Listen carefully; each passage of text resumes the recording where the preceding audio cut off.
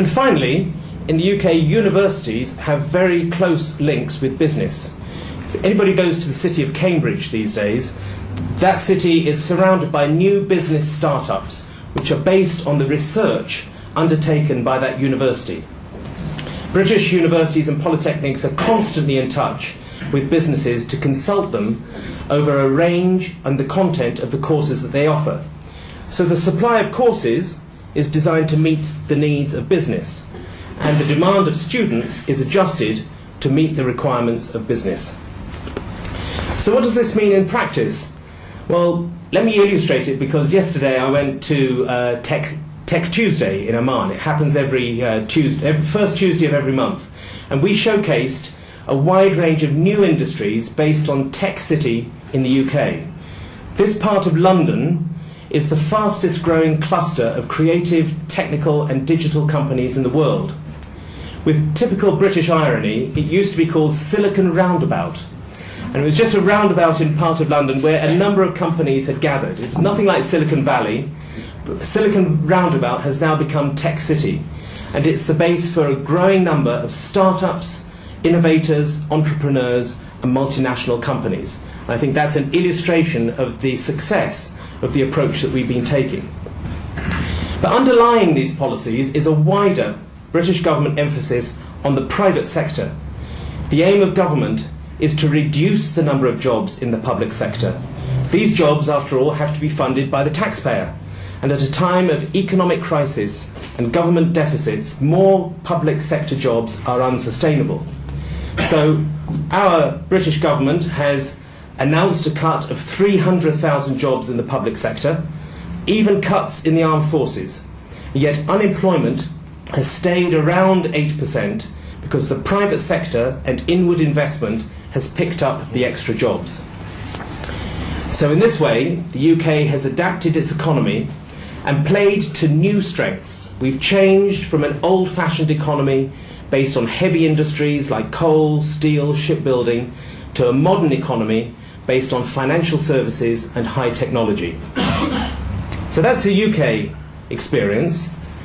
How can Jordan play to its strengths?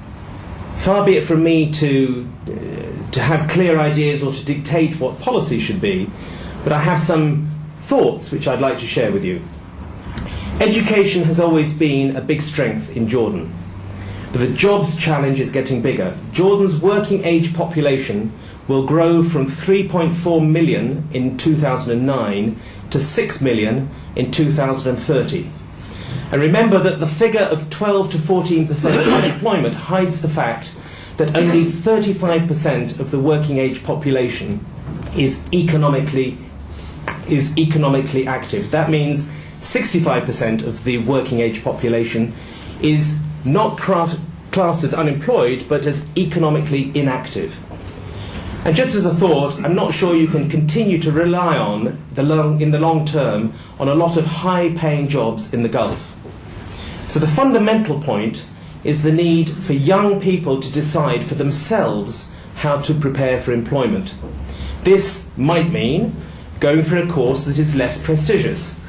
It might mean doing a science course rather than humanities. And it might mean doing a vocational qualification rather than a degree.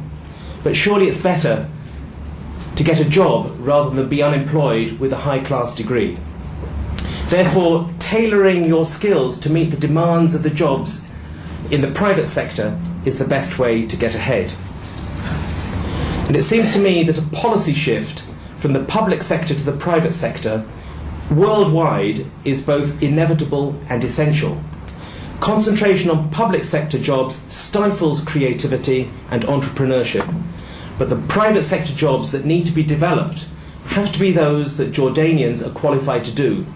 Many private sector investments in the past have generated jobs for foreigners rather than for Jordanians. So the key is to develop small and medium enterprises. But did you know that 99% of Jordanian companies are classed as SMEs, but those companies attract less than 10% of finance? So an initiative, for example, like Oasis 500, which trains young entrepreneurs and helps attract investment, is an important way to shift that balance. The British Embassy has funded their training. I've been in impressed by the passion and creativeness of the young people attending their boot camps. And my conclusion from that is that there is no shortage of talent and potential in this country. One final thought. I've concentrated very much on ways to ensure that young people emerging from schools and university have skills that are attractive to employers. But education must be more than that. The education system isn't worth a great deal if it teaches young people how to make a living, but doesn't teach them how to make a life. It should also create active, committed citizens with values and attitudes that contribute to their society. That too is crucial. So let me leave you with a quotation. Education is not to reform students or amuse them or to make them expert technicians. It is to unsettle their minds, widen their horizons, inflame their intellects, and teach them to think straight.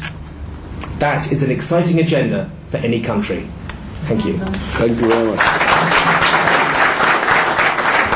Excellent, and I think we have a lot to learn from what you said.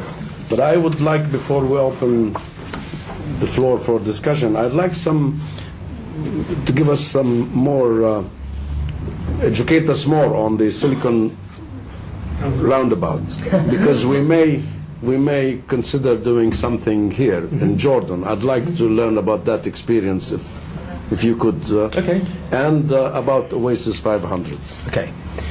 Well, Silicon Roundabout started up without any government involvement at all. It just happened to be a run-down part of East London, just to the northeast of the City of London, with a lot of old clothing factories which had closed down.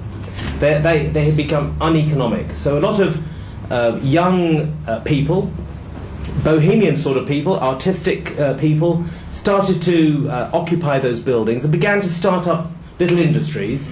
And you know, when little industries start, they attract cafes and restaurants and things like that. And people found that they would bump into each other in a coffee shop and find that people were doing similar things. So they began to set up an informal network and found that they were all doing little IT ideas. They began to form a reputation as a place to come and base yourself, and it just grew and grew and grew. But it was a private sector doing it individually. So all we've done now as a British government initiative is not to interfere in it in any way whatsoever, but to appoint someone as a champion to go around the world and to go around the UK also and advertise this as an opportunity and as a place for people to come and invest. And it is now the fastest growing cluster of IT and creative industries, certainly in Europe and I think also in the world. And you know, I think it's created now about 1,000 new little SMEs who are doing this sort of business.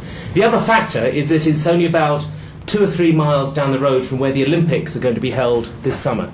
So again, it's a very attractive proposition. We hijacked Tech Tuesday in Amman yesterday to put on a bit of a show to advertise a bit more about it. But if anybody's interested, I've got my colleague here, 3 colleagues from the embassy, 2 of whom are experts in Tech City, and if anybody's got any questions, Suha and Shuruk, I'm sure will be very happy to answer them.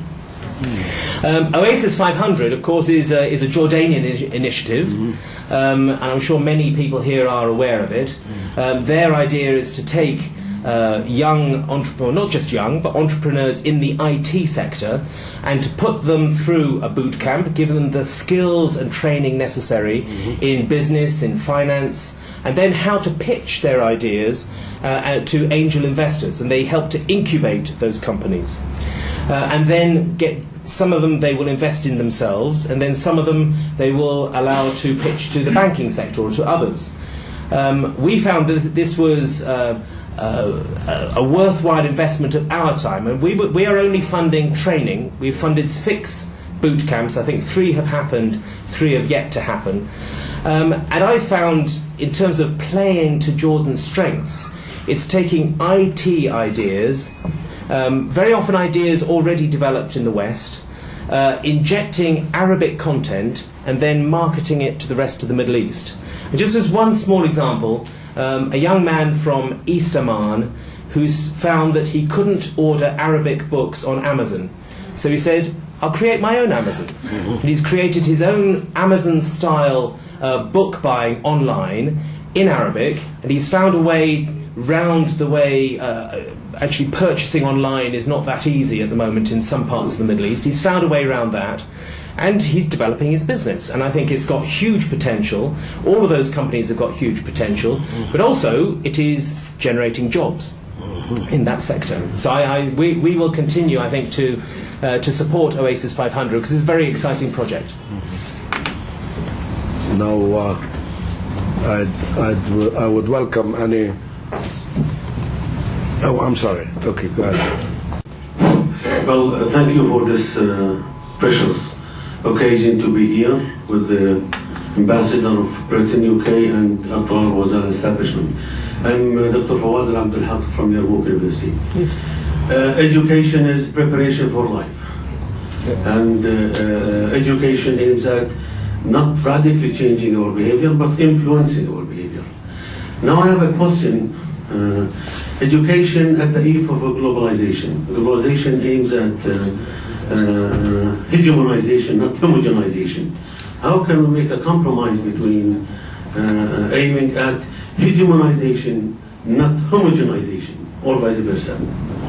And again, back to the question of westernization, if it indicates or entails with imitation of West, even education-wise and otherwise, how can we compromise between local education and global education? Thank you very much. Sure, sir. The point I made about each country playing to its strengths, because you're right, there's no one model that is going to fit everybody. I mean, I gave you 5 or 6 examples from the approach in the United Kingdom, but I'm certainly not saying that that is a formula which will work everywhere. I feed that in as some ideas for people to think about, because some of them might be valid here, but obviously there are historical and cultural issues here which make the implementation of some of those things difficult. But I do think it's then up to each society to pressure its politicians to take the decisions necessary to fulfill the potential. You're right, that education is preparing people for life, but are young people actually able to fulfill their potential in the economic environment, in the economic ecosystem of that country? And if they're not, then it's up to each country to decide how to adapt its structures and its policies to meet their needs, and to draw on the lessons from others. And if some of those lessons don't work, fine, move on and try and find other ones that do work. Thank you so much, Your Excellency. My name is Majd Shweke. I'm from the telecom sector. During your speech, you said, well, we all know that Jordan, in terms of level of education, is really high. And another strong statement that Jordan is not short of talents. So in your observation, Jordan is short of what? 9.7% of Jordanian companies are SMEs. The 0.3%, I think, includes your company, Majd. The diplomatic answer to that is that I leave it to you to draw your own conclusions. But I don't think you want me to cop out in quite that way. But I mean, perhaps Oasis 500 is the example which is a means of taking talent and developing it to meet the opportunities. I think one thing which is missing here, and I defer to the journalists here to whether to take note of this or not, is a clear voice from the private sector. I don't hear a clear voice from the private sector of what you need, and a dialogue with the government about what you need. And I think if there's anything missing there, it's that dialogue and that messaging about what you need to see coming out of the education sector, and what you need to see in terms of a government facilitating all the opportunities that you need.